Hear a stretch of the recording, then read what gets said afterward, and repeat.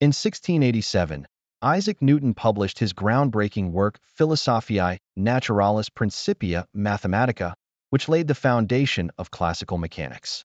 In it, he formulated three axioms, now known as Newton's laws of motion. The first law describes the principle of inertia.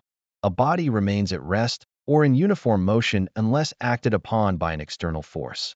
The second law links force to the change in momentum, today expressed as F equals m times a.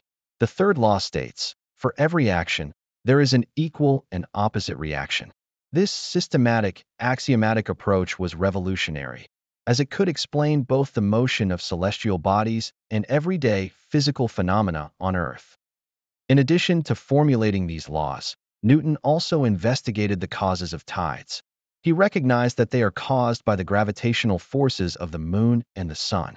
His explanation of tidal forces was a direct application of his law of universal gravitation and demonstrated that the same natural laws apply both on Earth and in the cosmos. With this, Newton not only established the basis for modern physics, but also created a new, unified view of the universe.